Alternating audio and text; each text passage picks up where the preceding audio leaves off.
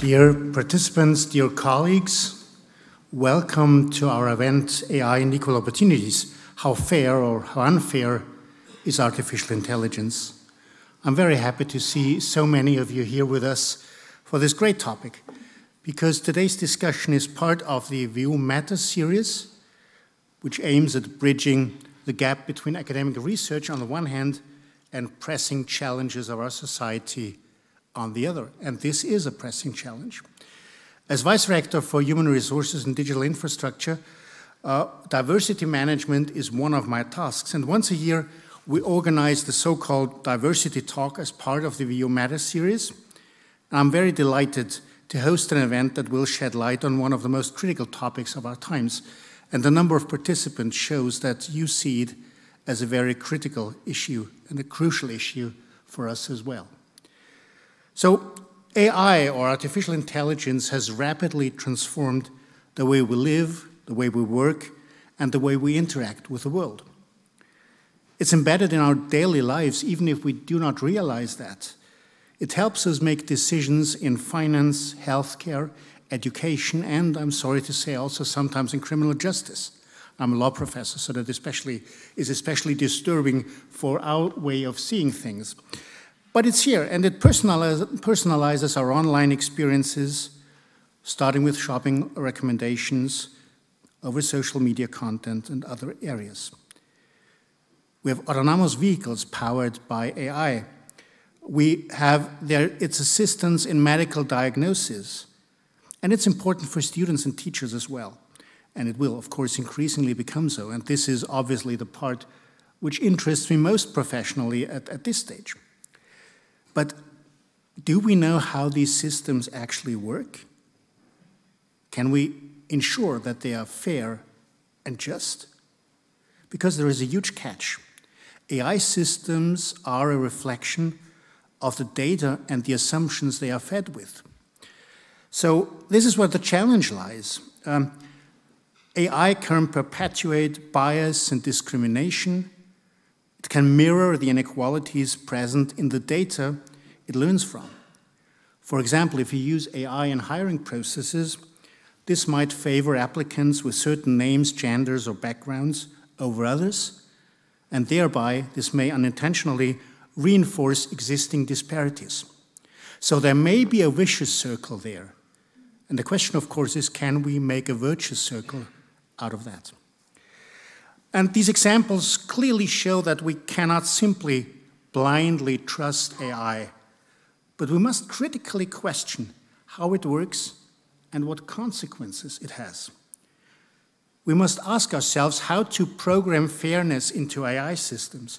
How can we create databases reflecting diversity?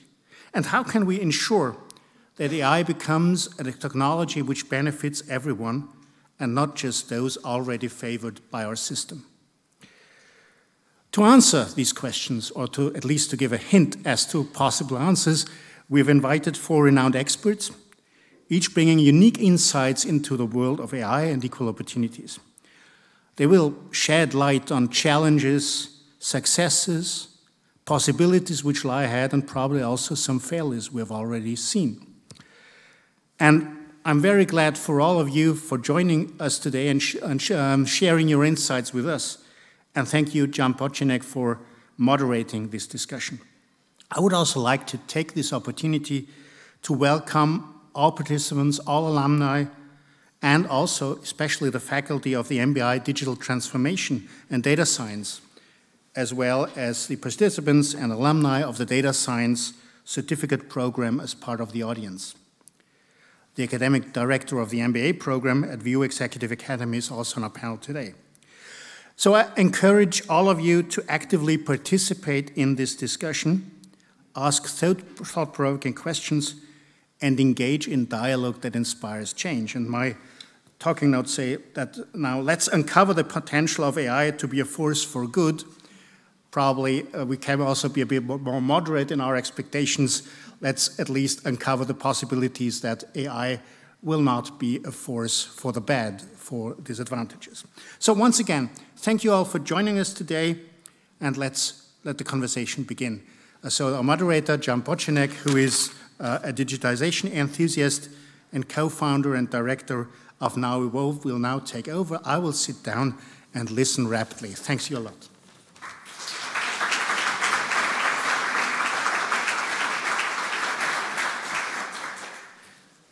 Thank you very much for opening this evening. Welcome from my side also. I want to do a very, very brief statement before I will ask our dear panelists on the stage in terms of artificial intelligence. I'm highly involved in the topic for myself. I want to go back in history just very briefly, maybe for the very young ones or for those who are not familiar with artificial intelligence too much. The field was born in '56 in Dartmouth, and the term artificial intelligence was used from there, which is almost 70 years of scientific research that has been working on. In the early 90s, a young student, Jan, was sitting in a lecture, Introduction to Artificial Intelligence, and I remember very well our professor told us, these algorithms are working. We were talking about neural networks, which are the basis for deep learning. And he said, they're working, we can prove it, we can make examples, but we cannot really ask big questions because it would take maybe 50 or 100 years for our machines to finish what we asked them, because the computer power wasn't there. Today, we have the computer power, we have the algorithms. We heard artificial intelligence is already almost everywhere. We use it in a passive way. Some people are developing it already as experts for years.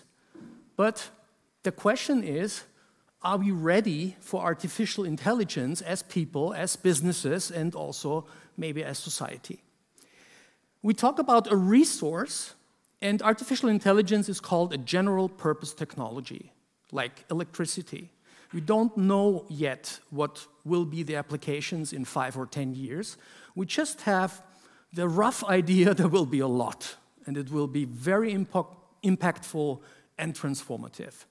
So we have a new resource, and with each resource comes the question, how is the resource available?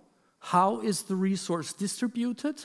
And how do we deal with the opportunities and with the potentials that we can collect or leverage using these resources? And resource distribution and usage never is fair or balanced. It's a dilemma that we already have for a very long time, and now we have a new dilemma. But this dilemma, let's say, is hitting us rather quickly. So when we look at how quick those solutions now are entering society, for all of you who are not experts in the fields or maybe not nerds, maybe it's just 1 year now that you have been facing, oh, ChatGPT, OpenAI, they released something which really was hyper-viral, and now the whole society or companies are looking at those solutions, which is one part of artificial intelligence, generative AI, that has a lot of attention now. We want to bring our attention now to this question of opportunities, to the equality. Is there fair artificial intelligence? And how can we leverage solutions, or how can we build solutions that bring us more fair systems? I want to ask our dear panelists, I'm very happy to be with you on the stage. I'm really proud and excited. I will introduce you once you come up here, and then we will have your introductions also. So may I ask you to take a seat, come to the stage. I will sit with you and do the introductions. If you choose your seats.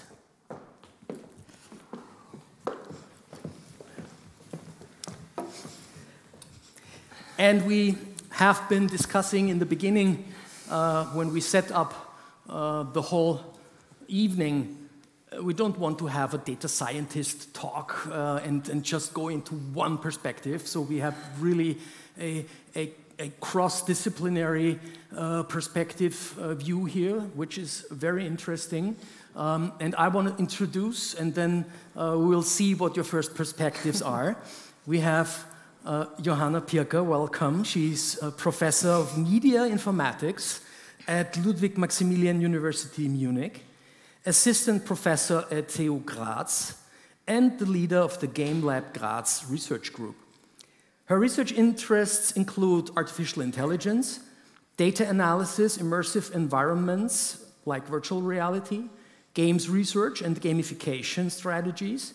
She has lengthy experience in designing, developing, and evaluating games and VR experiences, starting 2011 at MIT, and she believes in them as tools to support learning, collaboration, and solving real problems.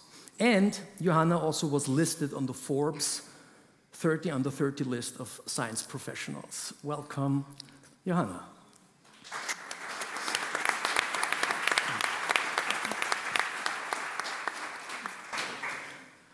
Sonja Sperber is assistant professor and Ottillinger Habilitation Fellow at the Department of Strategy and Innovation at WU Vienna. Her main research focus is the role and impact of top management on the organization and its innovation activities, and which role especially gender plays in this question. And this is also affected by the data gaps, especially the gender data gap, and which role these play in management practice and theory. For this question, she currently also is guest editor for a special issue at European Management Journal, and in addition also appointed member of Engage EU, which is a think tank in collaboration of European universities. In summary, let's say, she investigates data gaps from a managerial perspective and analyzes the effects on the organization as well as the managers. Welcome and good evening, Thank you. Johanna.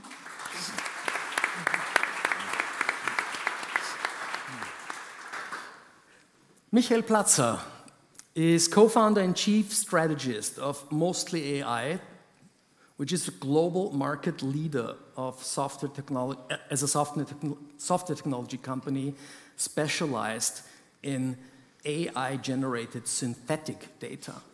We will maybe learn what this is. Michael, as co-founder of Mostly AI since 2017, led the company as a CEO until 2020. As a chief strategy officer, now became CTO, as I learned this evening, and is responsible for the long-term vision and strategic development of the company. Michael is a world-class data scientist who held leading positions at Microsoft, Nokia, and others before founding Mostly AI. He was awarded with the Global Marketing Research Award by the American Marketing Association, and he holds a PhD degree from the Vienna University of Economics and Business and a master's degree from the Vienna University of Technology. Welcome, Michael. Good evening.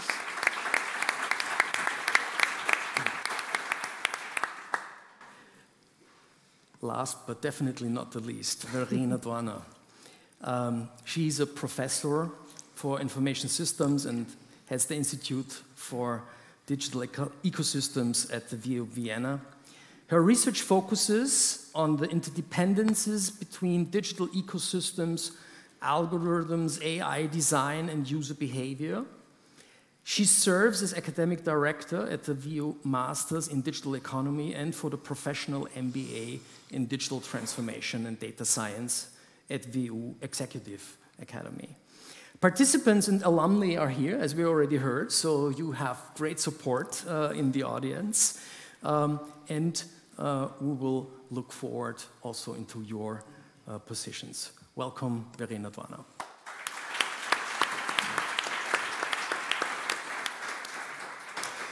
We will try to have our evening in a few rounds. And the first round that we asked our panelists to prepare a very brief but concrete statement was giving you the question to really think about your field and how you are approaching the topic.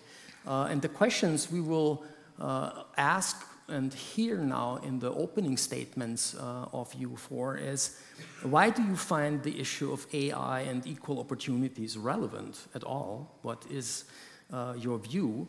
And then what is your special focus, and what can you contribute to the topic from your work and your scientific studies? And in the order that I introduce you, I would like to hand over to you to give us your first thoughts, please. Sure. So first of all, thank you so much for the invitation. I'm really flattered to be here. It's a really lovely building also, just to mention this. So as you already heard, I'm a computer scientist. And as per design, I was sort of not really encouraged to get into computer science when I was a child myself. I was a gamer when I was already 3 years old. My favorite game was Prince of Persia.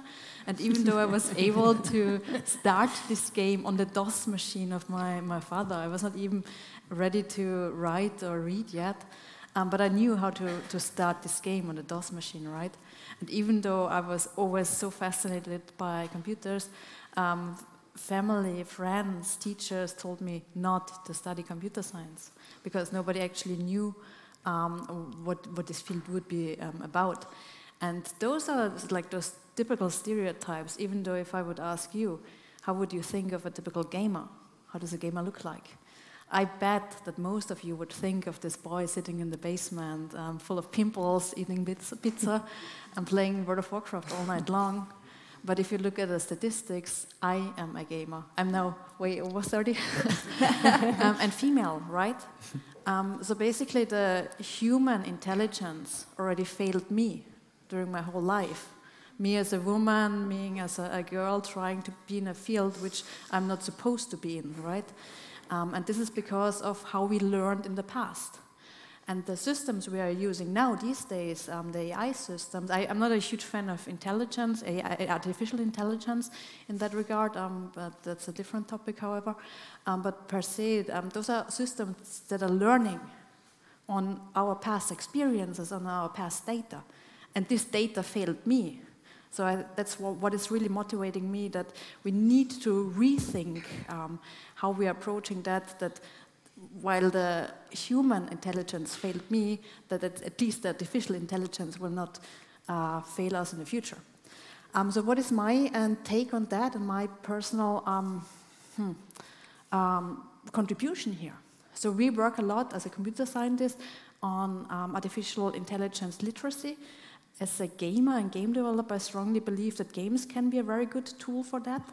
And one thing for me is also the world of games, the realm of games, a huge database of interesting interaction data, how people interact with each other. And as soon as I would log into a virtual world environment, they're full of racism and sexism and ableism and so on and so forth. And this is what I try to fight with the tools of AI. So recognize toxicity, toxic behavior, maybe before it actually exists, and include people instead of banning them and excluding them. Thank you very much. So first of all, thank you very much for the invitation. It's a pleasure to be here and to be talking about this topic this evening. And also, Jan, thank you for the introduction. I'll start with the second question first, actually, because that's really the main motivation why I investigate that topic. So I hold a PhD in innovation management from the University of Bamberg. And during that time, I concentrated on studies on the top management team and the differences between women and men on the top management team. So both in how they get there, so which factors actually push them to top managerial positions, as well as what really holds them back. And once they are in those positions, how do they behave differently in terms of networking, in terms of how they shape the strategies of the organizations, and so on. So all those differences have been in my studies, in my interest, basically. And while I was doing research on that, I often noticed that women and men in organizations often describe their environment as being completely different. Right? Which often is due to the rules that are set in organizations, due to the regulations they have to deal with basically when they work in organizations. So over the time, when I investigated the topic more and more, I noticed that we often try, especially in the ongoing debate on the gender data gap, we often try to make women fit better to the existing rules and regulations we have in the companies. While, and now we come to the data part, we often, when we actually look underneath the surface, really notice that what's holding them back is not that they don't fit the rules, but the rules basically don't fit them because they're set up on wrong data. Wrong not meaning that it's per se wrong, but it only actually considers men, often only white men. So it's a database that of course cannot fit the women in the same way as the data basically fits the man. So we have a strong bias here towards only the male top managers that I investigated. And this was the motivation to actually really explore those data gaps we have in organizations. And then of course also associated with that, what do these data gaps then provoke? So where do we make the struggle for women even more intense because there are data gaps that are either undiscovered or some are also discovered but just not tackled, so nothing is done against them. And this is my motivation for really studying data gaps. So I'm not a data specialist. I'm really more the one who investigates what data has in terms of consequences in organizations. Thank you. Thanks. Yes, thank you for the invitation to be here today. It's great to come back to the university where I studied. It has been quite a journey ever since. So I founded 6 years ago a company which is nowadays the global market leader for structured synthetic data. And you might kind of think like, what does synthetic data have to do with the topic today? Let me address the first question, like why. Like what is the motivation to think about AI and fairness? I could not think of anything more exciting. I cannot think about any bigger topic that is happening at the moment. AI plays an increasing role.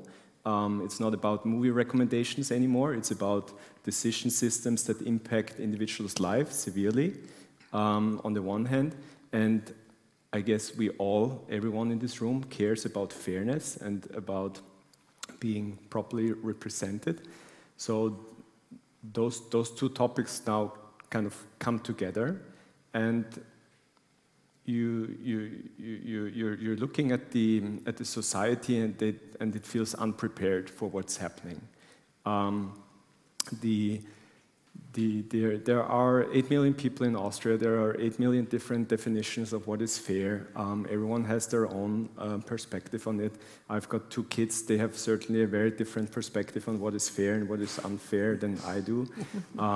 So the society has learned to have a public discourse around and reach a consensus. So even though we all need to acknowledge that we don't share all the same opinion on what is fair, but we have learned to live in a democracy, to establish a political system that is establishing rules and laws that help us function as a society. Now we are introducing with AI a new superpower in terms of algorithms that act as a black box, that are not transparent, that are not clear what are the rules that govern actually these decisions. And they are put into production already right now and impacting people's life. And we kind of feel like being there on the passenger seat, not so much on the driver's seat. We kind of observe all the breakthroughs in AI. We see the ChatGPTs, but also, for sure, also behind the not so obvious decision process that happen within an organization, whether it's recruiting or whether it's gaming or whether it's who gets granted a loan. There's more and more algorithms that drive these decisions. Now, the key point that I want to make here is this discourse around the algorithms need to happen as well in public. We cannot leave it up to the 3 to 5 white male data scientists who are certainly very well versed in writing the code and the algorithm to be also the ones that judge whether those algorithms are ethically sound, whether they are fair. We need to involve everyone, and really I see 8 million people being involved in a public debate on whether an algorithm should really work this way or that way. That feels like very overwhelming. It feels like something that you might not feel trained to, that you are able to assess this type of algorithms, but actually you are, because but you need to have access, and this is the point where I'm not drawing the connection to synthetic data, you need to have access to data. Without you having access to data, all the debate will be superficial. You need to have access to the data as well as access to the algorithms, and then you can probe the systems and you can learn. And then you can have an opinion on whether something works or not. If you see an AI system that grants me a loan, and then all other attributes being equal, but now I take off my glasses and now you don't grant me a loan, I will have an opinion on whether that's fair or not. Or I think more telling than if you do the same with gender. I apply for a job, all other things being equal, and now I change gender, all other things being equal, and you change your decision, then you will have everyone join the debate and have a debate, okay, is this now fair or not? So the point being, AI is getting more and more complex, has a bigger and bigger impact, but we need to find a way how we can have a public discourse, and that requires open access to data as well as open access to the models themselves to empower such a discourse. Thank you, Verena. All right, so what's left for me to say, right? Okay, well, luckily, I'm a professor for information systems, also studied information systems, so did my PhD in that. So I'm basically trained to think interdisciplinarily, right? So when I'm listening to you guys, I'm like, ooh, there's so many nice things you could take away and put together. So, well, some of the things that I've tried to put together over the last years is, well, recommendation systems. That's where a lot of my research has gone into, like the product recommendations and the movie recommendations, you know, the old school type of recommendations. And even back then, we were looking at, you know, where does bias happen in the search process in terms of the decision maker, and can we develop algorithms that take account of that, or take that into account, and then sort of automatically de-bias decision making. So that was the first time I was really like, how can we de-bias algorithms? And then with the rapid developments in accessibility to this, let's call it resource of AI-powered tools to do all sorts of different things, not just create the movie recommendations. Now my next question is regarding the fairness and opportunities. Who has access to these tools, and for whom are those tools actually made, right? And there we have another question that complements these other issues that you flagged with the availability of data and models and how they are used to make decisions. I mean, who can actually use them to make decisions? Are those tools and the interactions, are they themselves inclusive? Yeah? Is, regardless of gender, of education level, is there an accessible option for everybody? What about somebody who's dyslexic? How much utility are they going to get from ChatGPT, really? And won't they be very disadvantaged in the future when, in the workplace, we will all be given, you know, AI agents to support our work, to make us more productive and efficient? And I'm not even saying that's a bad idea. Yeah? I'm just saying, will everybody be equally well equipped to use those tools to improve their work? And I don't think we are, and I don't think that in the design process of such tools there's enough discussion about that. So I would follow those calls and saying, okay, we need to bring more people to the table, we need to bring a more diverse set of people to the table to decide what is really the kind of tools we want to have, the kinds of algorithms we want to be driven by, if that is the case. And so that is the contribution that I hope to make to the field. Great, thank you very much for this opening round. For the idea, in general, this topic is huge, as we all agree. So we will maybe bounce up and down from the scope and zoom that we take. And what I would be very interested, and also for our audience, to look if you have concrete examples, how you think we should look at things, like you mentioned already certain examples, and then do we already see solutions? I think it's great if we go out and we have a lot of awareness collected and we had a lot of questions which are opening, but maybe we also find solutions. That would be really great, but step by step. So first, I'd like really to go into more depth, and you can also connect the dots with each other. I think that's the dialogue quality that we can have.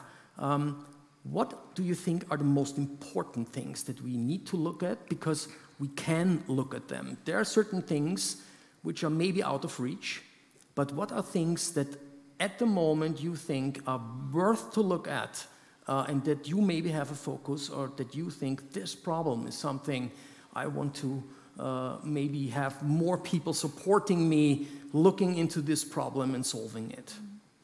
Who would like to start? Yeah. Please, go ahead. Yeah, thank you. Well, basically, I would start with a very general problem. And just as a background, I've specialized in qualitative studies a long time ago.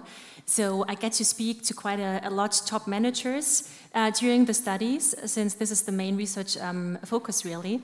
And what I always find very striking when I talk to them about data gaps and about really missing to include the whole workforce in the data they apply is often really a matter of awareness.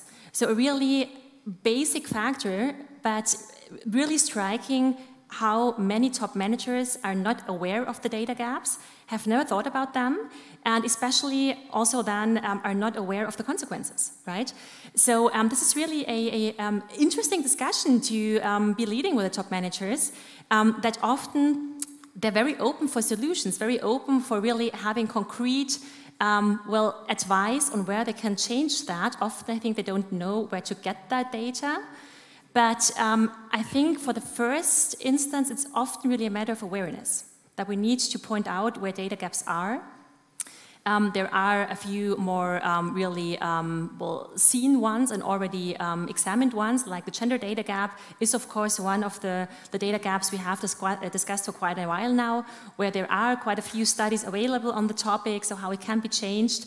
But there are also other data gaps on minorities, on people with different sexual orientations, right? So there are all lots of examples on where we have data gaps, and I think the missing awareness, especially from top managers who are then in the end often, of course, responsible for creating concrete measures to actually then really also changing the existing rules and the existing really behavior of the company, that is often missing. And without naming any companies, but can you tell us how do they translate this problem as soon as they understand it, in terms of where do they really see the problem coming up? Well, I think for the first place, I think many of the companies didn't really think about that in that much detail, right? So they notice often that some of the really rules they have, either really written down rules or more inherent rules, they notice they do not fit all of the people in their workforce, but I don't think they all analyze in very much detail what really the problem behind it is, right? So just let me give you an example, because you were asking for examples, right? So when we look, for example, at the area of promotion criteria in organizations, so how people actually get promoted from lower managerial levels than really to the top management level. There was a very insightful study from McKinsey recently published that has the very meaningful title. It's called Women Matter. So what they investigated is they looked at different companies and looked at how they actually shape their criteria to be promoted to top managerial positions. And one of the companies had a criteria set that was called from the top managers or from the current managers to be promoted to top managerial positions. They would ask a complete flexibility in terms of where they work and also a total geographical flexibility of traveling, which we know from prior research is actually a very pro-male and pro-childless formulation of such promotion criteria, right? So when we go through all the criteria that have been named there, we often realize that they have a bias within the formulation, so they exclude certain people of the overall workforce, right? And I think that's really the underlying problem, that we're often not talking about a very so-called overt discrimination, so nothing that we can really say women are excluded somewhere really more obviously, but it's a so-called non-overt discrimination. So by creating such criteria that we know do not fit women as well as they fit men, we exclude them in a very unconscious way. Great. Yeah. So I already learned a lot while sitting here in the podium about the gender data gap, and I'm the type of manager that was not aware. And I was kind of I was kind of thinking also another example, and there was recently the news that the car manufacturers start using female crash test dummies. So please tell me if this is a bad analogy, but if you're collecting for 30 years how crash, if you drive a car against the wall with 50 kilometers per hour, but you have always tested on the same male person, it's 180 tall, and you have never even thought about gathering the data. And here's then the analogy or here's then the jump towards the AI algorithms. Like, you're not gonna supposed to just stress test your algorithms with Max Mustermann or John Doe, and also not just with John Doe and Jane Doe. You really need the full diversity of representation of your population, and that also includes the minor segments, the underrepresented segments, in order to stress test the algorithms, and then to really see, okay, how do they perform, not as an average, because maybe in average you're good, but if you then start figuring out and zooming in, and you find out that there's a certain segment that you first have not even gathered the data, and then if you stress test with that type of data, the system just fails. It just has negative consequences for both the organization as well as the end consumers. Thank you. Could I just add to that example, Yeah. because I think that's actually really good to explain that. Even though the female crash test dummies are today often used within the crash test, they are still not obligatory to be used, right? So I think this is really also a problem where we could ask for so much more input from the legislative side, right? If it would be really a general obligation for the crash test to actually include female and male dummies. As well, there has been a long discussion about children's dummies, right? So they have complete different measurements than adults do. So why are they not included? Right? And I assume then the male sits on the driving seat and the female sits on the passenger seat, and then you crash the car, and that's your happy. Yeah. Interesting. That would be so easy to change, actually, and we know from tests that the consequences for women are really significant, because you just imagine that when you hit a wall with a high speed, of course the force on the body hits you some specific areas, right? So if you're much taller or then smaller for the woman driver, you have the forces on your body working completely in different areas. So that's so easy to change when you use those crash test dummies for females as well in the tests, but it's still not done. Yeah, only partly.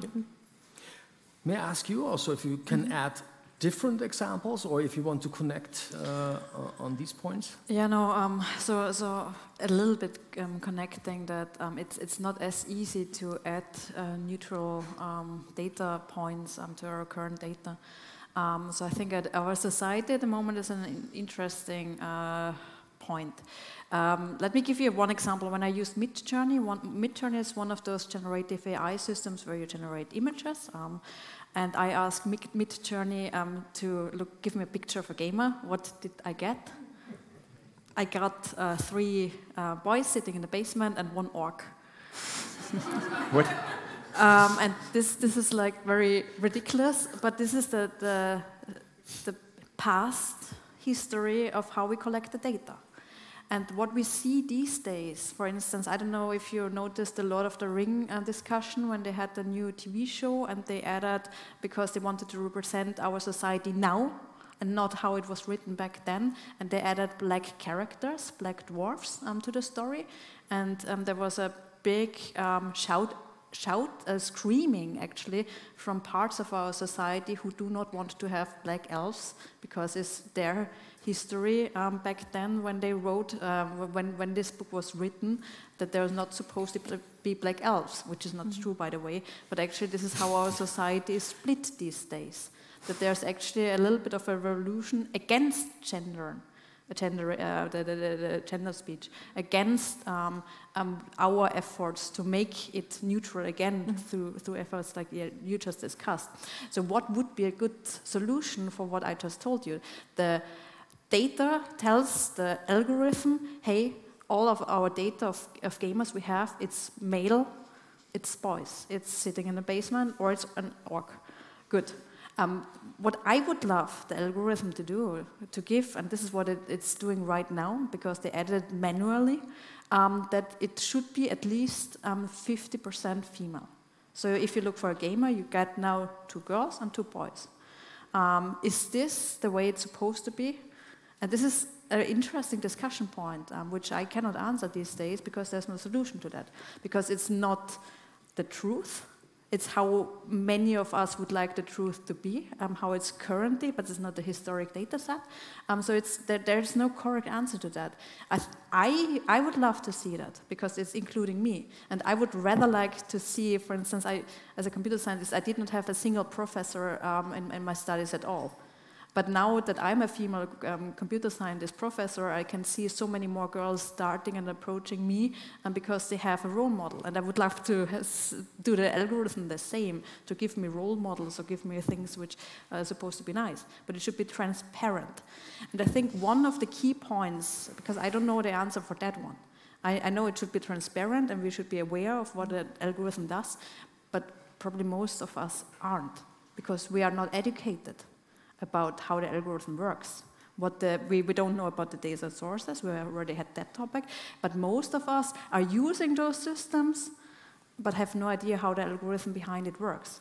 We don't need to have all the details, but I feel like a basic computer science literacy and AI literacy should be key, and as soon as possible. Kids should learn that. Yeah, and that is actually also kind of where we're coming from with our research, right? Where we're saying, yeah, make those tools accessible. And the question then is, of course, yeah, what level of expertise can we expect? And I mean, in the long run, perhaps if we start, teaching AI literacy to kids, that is a problem that will, to a degree, solve itself. But especially, like at the moment, so what we are seeing, the kinds of jobs that are projected by like lots of consulting studies to be either supplemented or supported by AI-powered tools are, for example, lots of clerical work, like administrative work. Yeah?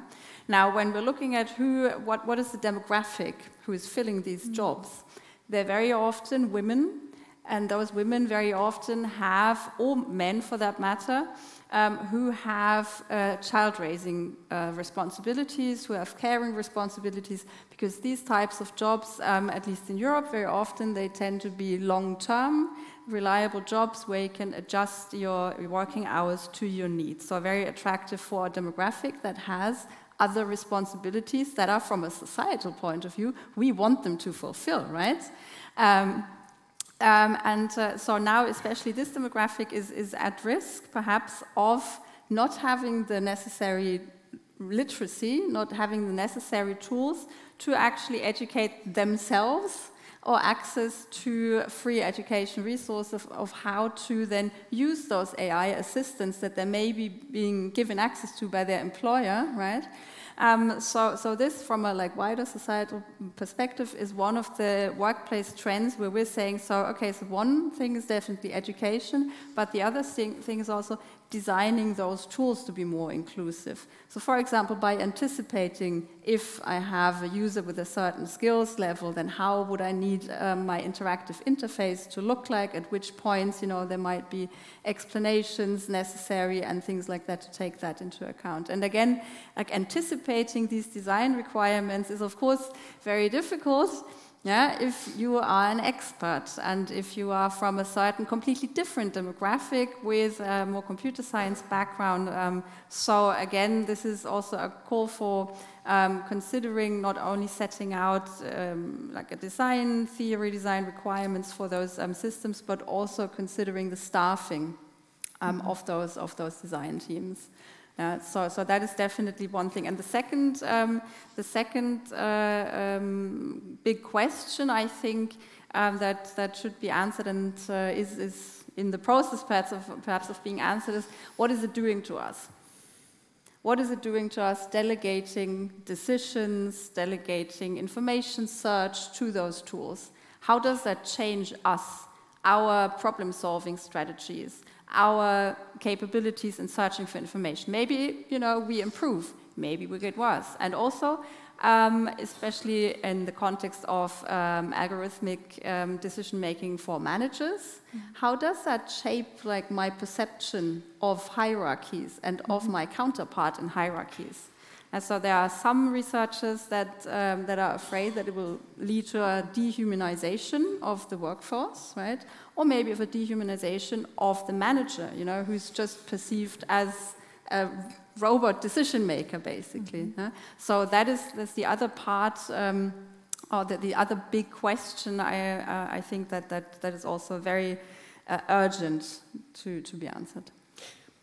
From my point of view, listening to your statements, which are impossible to summarize, but there's maybe one thing I could find here is, it sounds to me like AI is giving us more or less a wake-up call with an amplification effect of what kind of discriminations we already have for a very long time.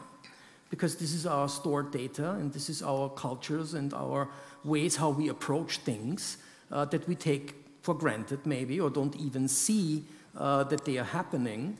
And now we get this amplifying effect that AI is bringing it to the surface. Would you agree on that, or? It's a very dark mirror. Huh? It's a very dark mirror we are looking at.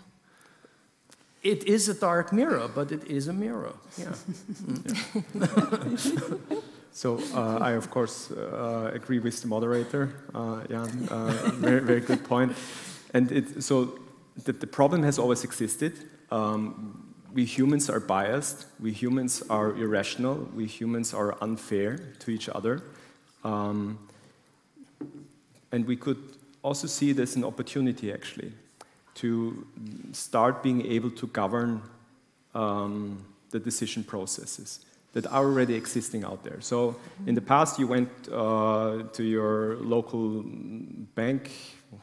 Bankberater, what's the English term? Well, that probably that role does not exist outside of Austria, but okay. There's a person recommending you financial service products, and you want to ask for a loan, and he knows you and he likes you and he might give you that loan, but if you have the wrong skin color, or if you're new to the town, or the wrong last name, he might just not be so inclined to give it to you. And this is already happening for centuries, and now we have the transparency by everything being digitalized, so we gather the data and we can analyze the data, and we can also have the same debate as right now on human decision making. Mm-hmm. AI is amplifying it, yes, because suddenly it's a single algorithm that can be rolled out and impacts millions of people's lives. But we also have the opportunity to monitor and to govern that and to have the debate, because suddenly you are able to then maybe tweak and to gauge and actually think, okay, let's stop maybe this type of discriminative behavior. It should not. There should not be a correlation between the gender of the Bankberater and the gender of the customer and so forth. So I try to have an optimistic perspective here. This is a chance in history to start governing decision processes and policy makings that scale to the whole society. Maybe if I can add to the positive elements, so I see huge chances actually that we use this technology to make the gap smaller, that we use it for education for everyone, that we make use it for adaptive education, that we include people who have been excluded for so many decades. So there's so many chances. Again, it's a tool where all of a sudden everyone can have a virtual private tutor at home, even those who cannot afford it or who would not have access to this sort of education at all. All of a sudden you can learn with someone who really cares about the way you want to learn, because there's not only generative AI, right? There are very, very different forms of AI we can use for that. And especially I see, and I'm very interested also research-wise into the field to recognize how, for instance, someone is learning and then try to provide a specialized learning programs for this learning type, for this specific person, and that all should be equal for everyone. We are making, however, at the moment the gap also a little bit bigger, especially also the age gap. So I think this is a discussion we just had, because in the end it's a technology, and we know that from the technology we are excluding people who either cannot afford the technology or cannot invest time, or maybe don't want to try out the technology. And I feel like we are also really should rethink how we introduce this technology, not only to young people, but also maybe use the interest and the knowledge of our children, of our grandchildren, to then teach the elderly, for instance, to make the gap smaller again. And this is something where I like to make the references to games sometimes in that case, because we also know from games, if I tell the parents, hey, your kid should play Minecraft because they're learning how to program and how to become an engineer through Minecraft, this shouldn't be not my task, because then if the child is excited about using Minecraft and comes home and the parents tell them not to use it because it's evil tech or it's an evil game, we are in a very negative circle. However, if this would be used, that the child comes home and they learn together with the parents or the grandparents, I think this is something which can bring us closer together. Like a reverse mentoring approach on big scale. We always grew up that we are supposed to be, as children, learning from our parents. Right. Yeah. But even when I was a kid, I was explaining, I mean, like the TV or something like that. There comes a point in your life where you explain technology to your parents. Exactly. That's just it started with VCR remote controls. Yes, in exactly, the 90s. exactly. Yeah, can you program that movie to record it? Yes, exactly, exactly. Okay. Just to add to that, I think it's a really good point. We will point. take questions from the audience also in a few minutes. So if you want to come up with something. Just to connect what you said, I think it's really worth to talk about society again, because I mean, what the algorithms are is basically a mirror of the society, right? And that, I think, is a threat as well as maybe an opportunity, because if we try to, well, really diminish the bias we have in society, that might then eventually also, of course, have an effect on the algorithms we program, right? So I think this is actually really something we have to keep in mind. The algorithms are not God-given. Somebody writes them, right? So I think that's really important to think about who is the person or the overall crowd of people behind the algorithm, because that's always a subjective view, right? So it cannot be objective because we all have our different perspectives, all our different educational background and so on. So it's always something, really subjective from those people behind the algorithm, right? So I think we need to be aware of that very much, because we often only consider the output, but the output very much depends on the input, right? So I think it's really important to think about what were the algorithms based on, who wrote them, based on which preferences, who were they written for. Only then we can understand the output of the algorithms. I really want to maybe be very critical, as I agree. I think one question is, you said it's a mirror of society, but are the platforms and those who are driving the big platforms, for example, are they a mirror of society? And you mentioned the intention behind the algorithm. No, it's their image of society that they program, basically. And their intention. Yes, yes. Because if we look at, I don't know, Instagram, optimizing as much time as possible of attention of young people to get money out of advertising, which is an intention which is not really what we need in society, but which definitely makes a lot of money for the platform. So the intention giving part, I think, is very important. Then comes the algorithm, then comes the data, then comes the solution. Exactly, yeah. But I think, just to add to that again, I think it's very often difficult for the end user to know what was the input, so what was the algorithm, how do you find that out? Right, what was the intention? You cannot go to the programmer and ask him or her just because you usually don't know who that is, right? So I think that's really difficult actually to really turn that black box for the end user into something really that's, well, more understandable for the humans that then use that. Yeah. You wanted already? Yes, I've got this. No, Johanna first. Sorry. A little bit critical to that. I think this train has passed to some extent because, especially in Europe, we are not the. We would have been big AI researchers, but we did not get a lot of funding. Most of the data sets are stored already in the US or in China, so this train has passed for all the sake of our data. And secondly, also the big company. We are not driven by. It's not a mirror of the society. It's a mirror of the big companies. To be honest, everything is really driven by the financial goals and economic goals. And we've seen it with Meta and so fake news, Instagram, the suicide rates of girls, and so on and so forth. And this was always disregarded because of the financial goals in the end. At the moment, everything is in the hand of the big companies. So OpenAI and so on and so forth.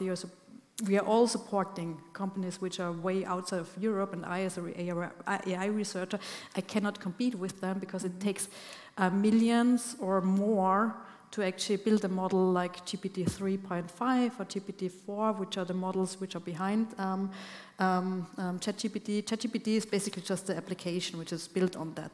But I cannot even do research anymore because we don't have the financial resources in Europe for that. And so it's difficult. So what you're saying would be lovely in a perfect world, but this train has passed. But that's basically what I meant. So I'm going to say it's a mirror of society. Our society in the real world, right, is dominated by the big tech companies that are mostly in the US or in China, right? So that, I think, then translates into the algorithms. It's in the real world in the same case as it is in the algorithms in the end.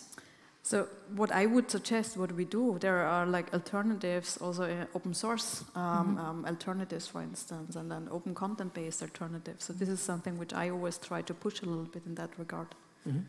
So Michi already reacted, and Verena, you also? Yeah,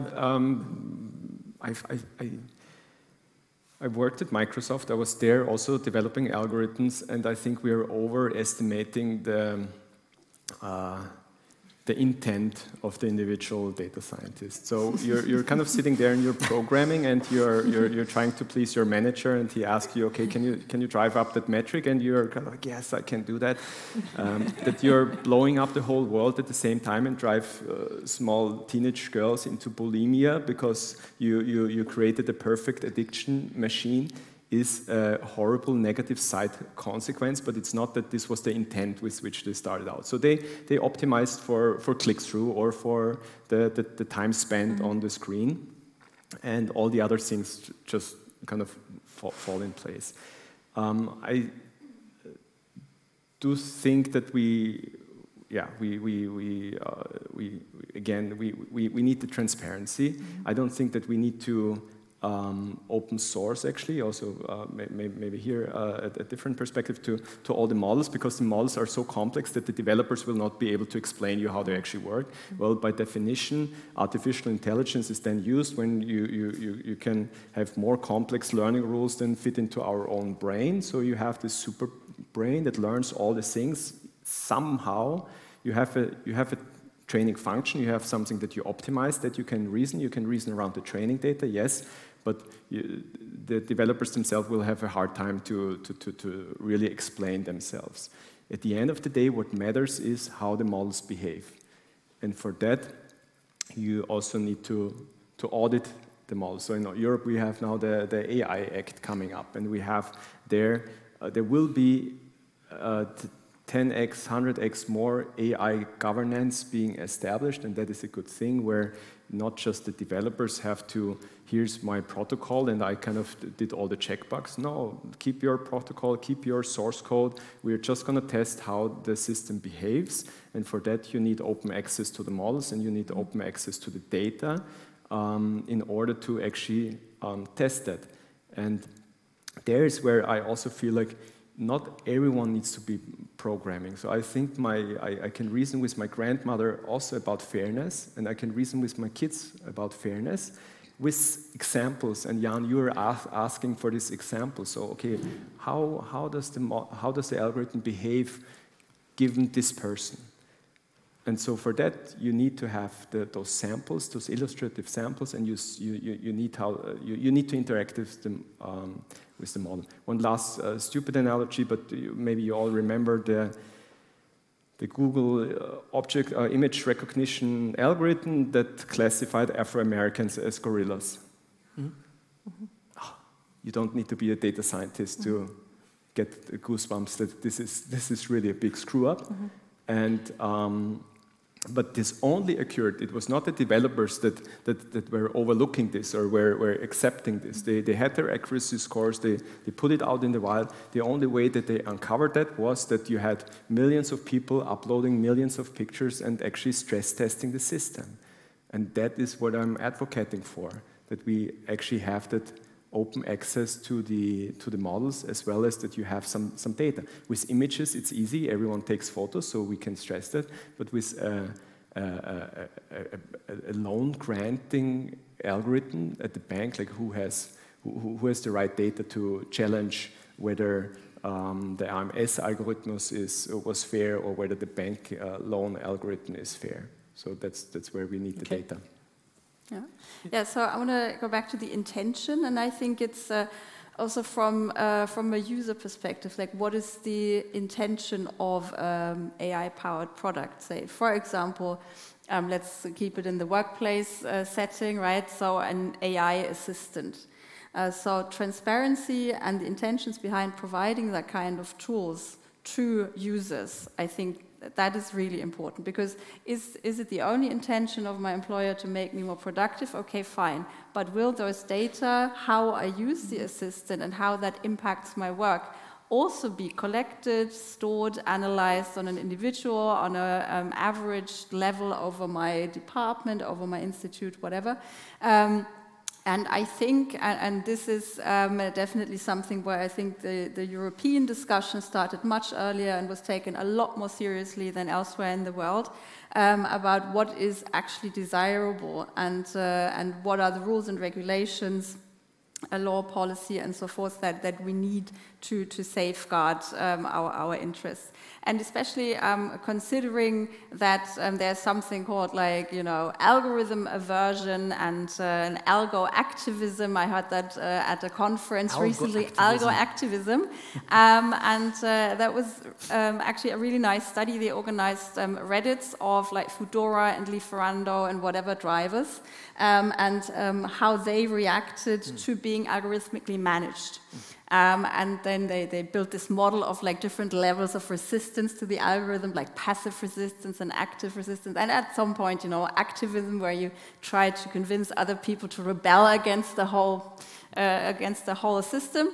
And I'm thinking, well, given that it looks like that in more and more areas of our life, we will have access to those tools that can be very helpful. But what does that mean regarding our knowledge about the intentions behind those tools? Are they really delivered to us with the intention of making our life better and only that? If not, is there enough transparency about what other purposes they serve? So can I make an informed decision as a user, as a consumer, perhaps? And this then ties in perhaps also to this wider discussion about why so much decision-making seems to be fear-driven at the moment, and resistance-driven.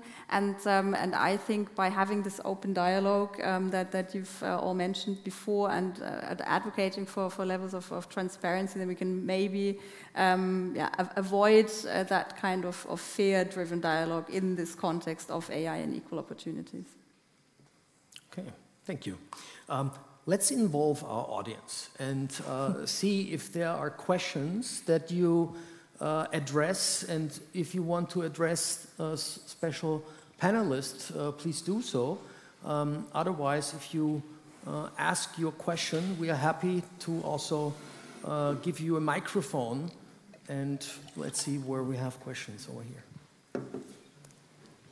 So thank you very much for those insightful,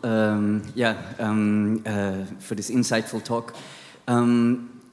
My question, or more, it's more commentary, because I was asking myself, we were talking about biases in these networks, in these neural networks, and what I ask myself is, those biases, they are intentionally built in a way, because, or not those biases that we talked about, but in the training process, one important step is that there is a human feedback on the output of the models. So in a way, what we are seeing right now and what we are using, and with we, I mean people in Western democratic societies, are using a model that is already aligned to those values that have been emerging in democracies, I would say. So that would be my go for that. So what I ask myself is it really that, because the hard thing that we are experiencing is, or the problem that we're experiencing is when those networks get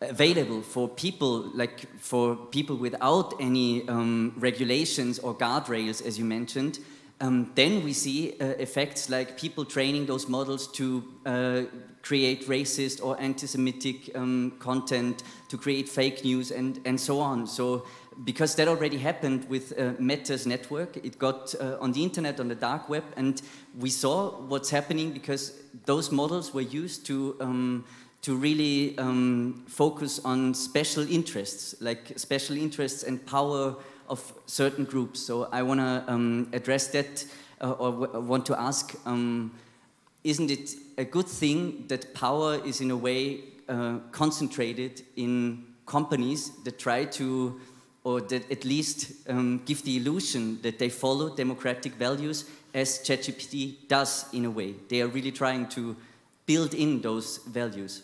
Yeah. Well, if I can just, a very quick comment, if they let themselves be audited, I'd be all for it.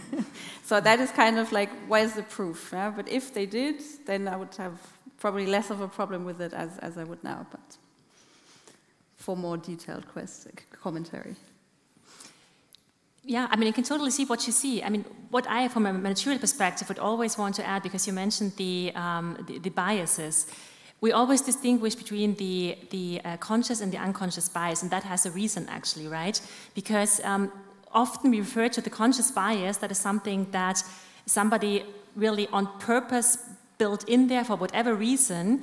But what's often much more important, especially when we talk about the data gaps in the managerial context, are the unconscious biasness, right? Because that is something that we are often not aware of, and that does actually have quite tremendous effects in the end, because we're not aware of that. So that's even harder to find measurements against that, right? And that can be against gender, or basically against any other criteria that we hold biases on, right? And I think that's really the tricky part to tackle. In general, it's a very complicated situation we're in these days. When we look at many years ago, there was always this constant, a little bit of a fight between obviously different countries. But what we see these days, we can actually see single persons or single companies having an impact on the war.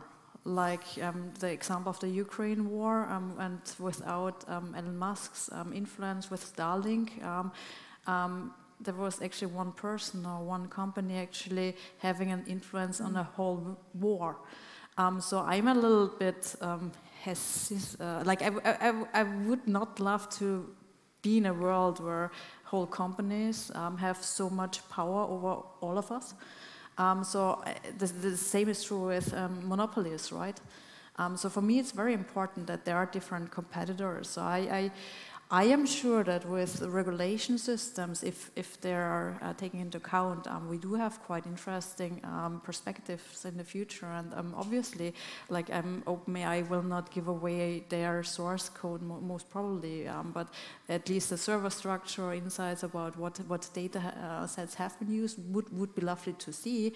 And knowing that they have applied the thoughts we were hoping they were applying to, but we don't know. But for me, it's more important that we also have different competitors and not everything in the hand of one.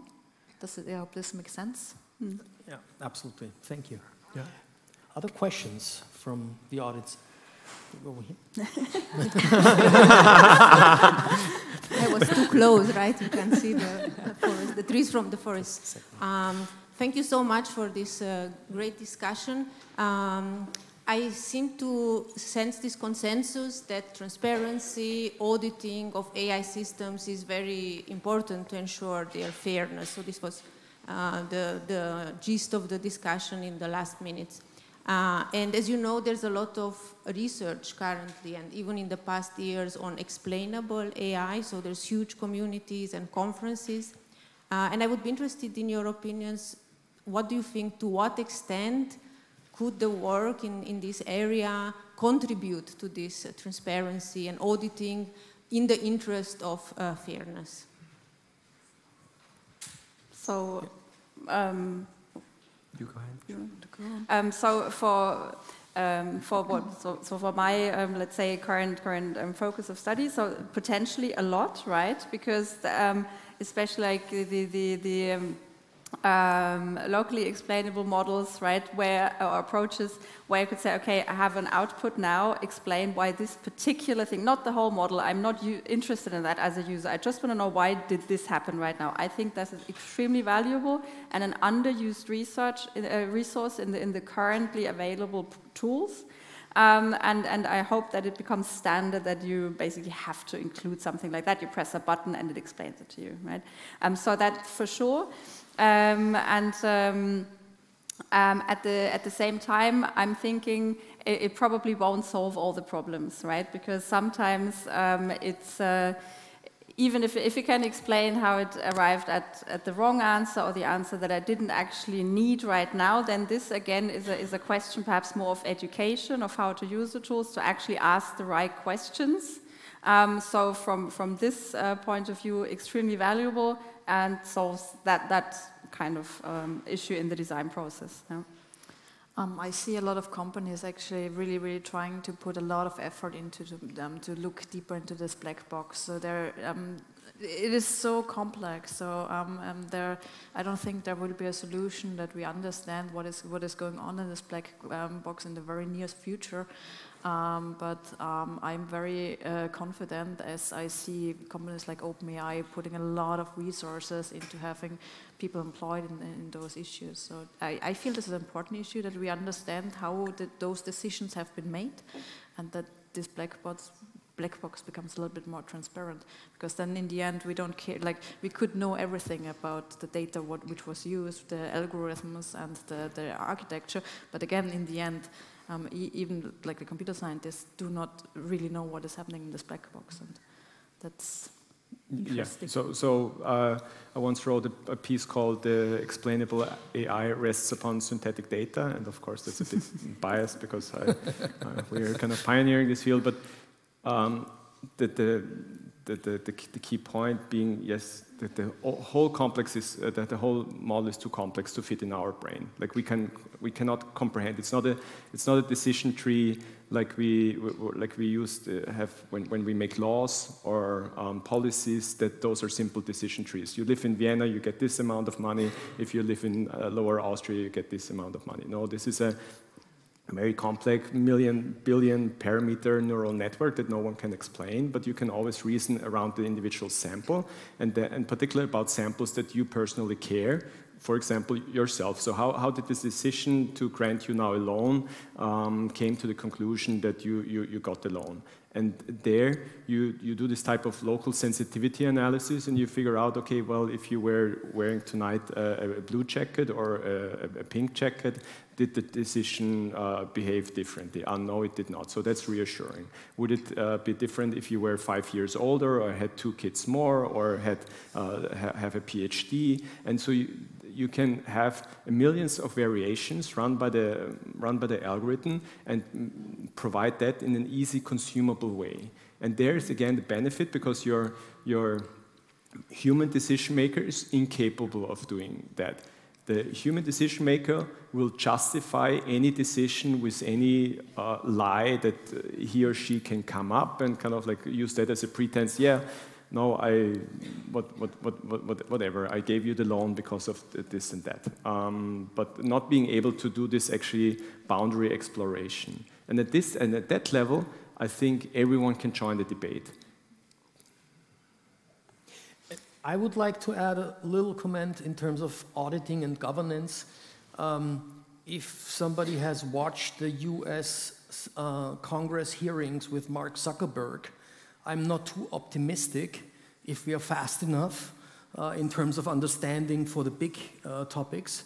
I totally understand these very concrete examples, so the whole landscape is very heterogeneous, and the whole governance maybe will take us quite some time to develop a governance system, because those who need to design the governance system also need to understand what they're designing for, which is not so easy at the moment. There was another question over here.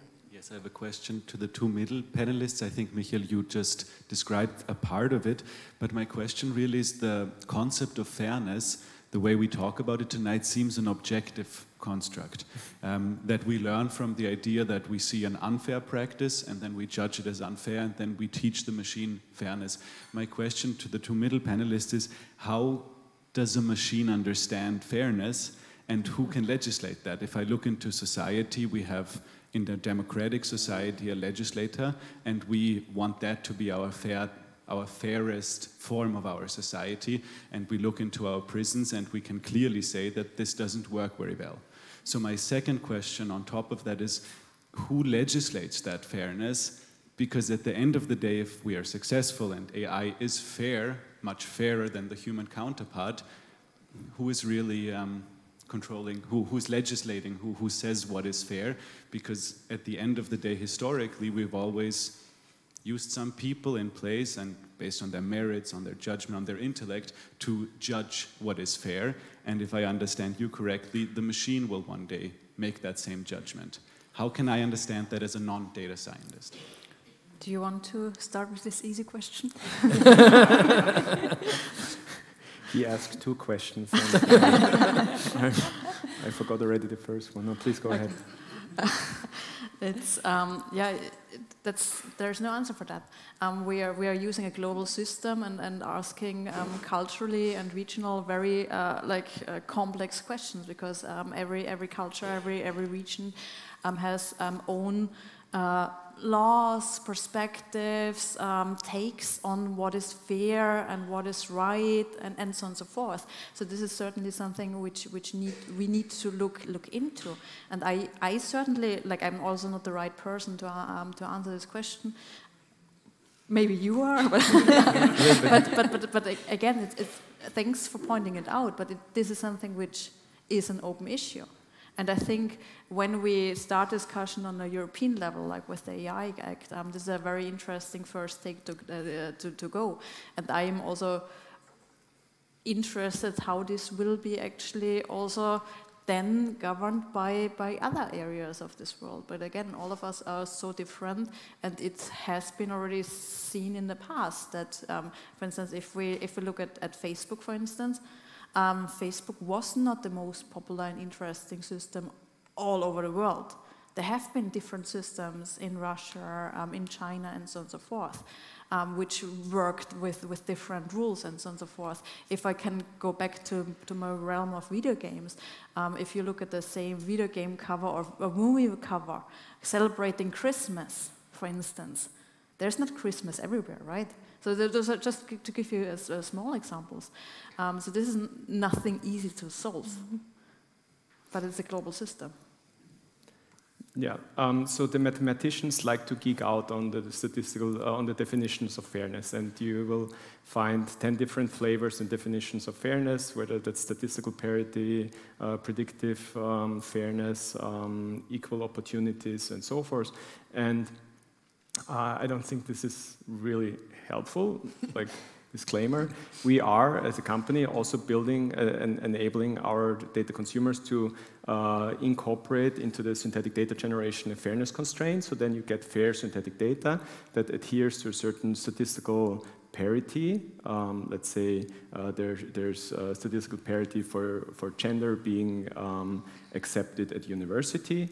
And you want to achieve that, and you can make the training data fair, and then any machine learning model that is trained on fair synthetic data will incorporate that fairness definition. The mathematician will be happy, and you can check mark, and okay, but this does not save us from the debate on what is fair and what is not fair. You sometimes also need to be unfair in order to be fair, to actually work against the historic biases. That is positive discrimination. You actually want to favor women in hiring into professor titles, because otherwise you will never get out of this vicious circle. And for that, then so I don't think that we can solve it as a mathematical problem. I don't think that these formulas can be encoded into law. And then it is, okay, how do we find consensus as a society? We have somehow established a system where we can find consensus on laws, and that is a democracy, and we have our policymakers that define the law that are easy to comprehend. Now, I struggle as well to see how to govern that. The worst thing to have is actually those AI ethics groups where you invite the 5 CEOs of the 5 biggest tech companies in the world, and they sit together with the US president and now will decide on AI ethics, right?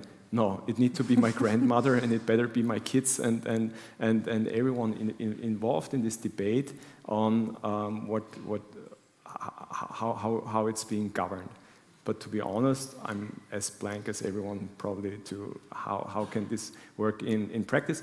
We recommend to the organization still, those are big enterprises, establish an AI governance board, have the debate, bring in dissenting opinions, don't just sit there with the managers, bring in the advocacy groups, the young student, and grab anyone, get as diverse as possible to join the debate, so that you're not just self-reinforcing yourself and create an echo chamber in the AI governance.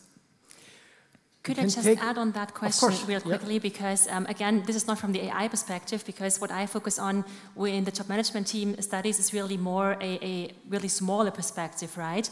Data also, but in a smaller scope of the data. And I just last week had an interview with the top manager, and we were talking about fairness. So this relates really well actually to what you just said.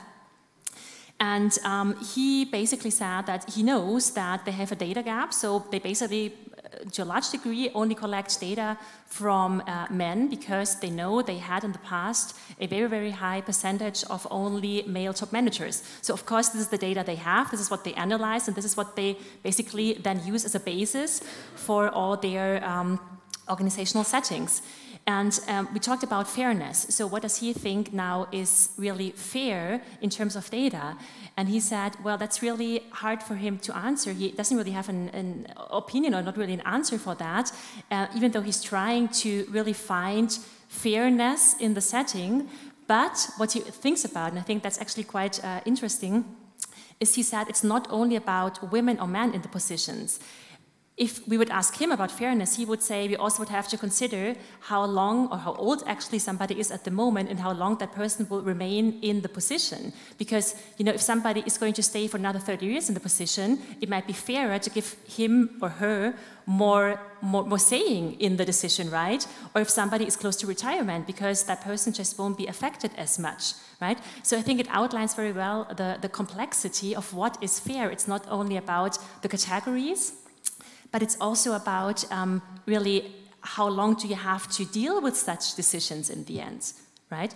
And I think that very well really clarifies why so many people struggle with the concept of fairness, just because it has so many dimensions in the end, and top managers might have a completely different view than AI specialists in the end of what is fair, right? So I was attending an AI conference, and there was another founder of a startup sitting next to me, and they have the claim as well, putting fairness into AI, and so I have a chat with them, and so he was designing drones for military, right? and then he also like, well, maybe there's also between the continents. So there's so many different opinions. We will never find this one consensus. It is right. But I think it explains to a part at least why we struggle so much in finding really the equilibrium we're looking for, right? Because there are so many definitions, there are so many different opinions, so many different aspects that one would consider, the other might not consider. So it's really difficult to find really the consensus on that. Thank you very much. I need to close the question sessions because we will come to our closing round. And for the closing round, maybe we take brief statements. And I would like to ask you in terms of takeaways. Maybe you had for yourself a takeaway listening and talking with these panelist fellows here. And maybe you want to emphasize something for the audience that you think is an important takeaway from your point of view. So it would be nice if you can share your own takeaway and emphasize one takeaway or offer one takeaway for the audience in addition. Maybe I shout because I already said my key learning was that there's a gender data gap. Thank you for this one, and a brief call to action. Or I would really like everyone to demand data and demand access to data. Otherwise, the whole discussion will always remain at the meta level. I think it is a democratic right that everyone has access to information, and data is information. So let's not settle for anything less than having everyone get access to data. So my takeaway is certainly, like, when we have discussions like these, how important it is to have interdisciplinary conversations and different points of view. And I think this conversation really underlined this again. And one thing which I would love to see more often, again, many people are a little bit scared these days of AI, that it might also take away jobs and so on and so forth. But I think many of those fears can be taken away when you use this technology and try it out and try to find a purpose for you, for your company, and maybe how it can be useful in a positive way. So I always try to encourage a little bit to try out the tech per se.